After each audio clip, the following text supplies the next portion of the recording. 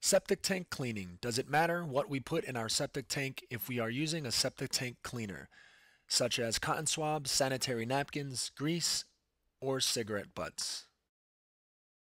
Just because you're treating your system the right way with bacteria and enzymes, when you're getting it down there 3 to 6 weeks, you're getting it in your kitchen sinks or shower drains or grease traps, just because you're doing that does not negate the fact that you have to actually be careful what you put into it.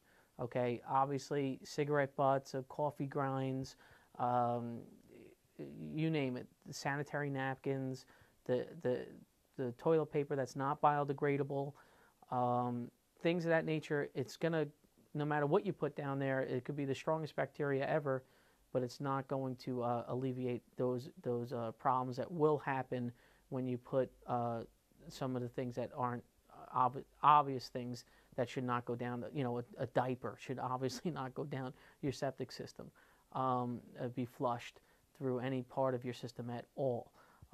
There's a whole list that I'm sure you could find on what not to put in your system, but that's a given. But just because you use a product, no, you should not then feel that it's okay to do some of the things that clog systems ordinarily. If you enjoyed this tip, please visit topseptictankcleaning.com and get 20 insider secrets to maintaining your septic tank. These secrets will help you save money and avoid the hassle.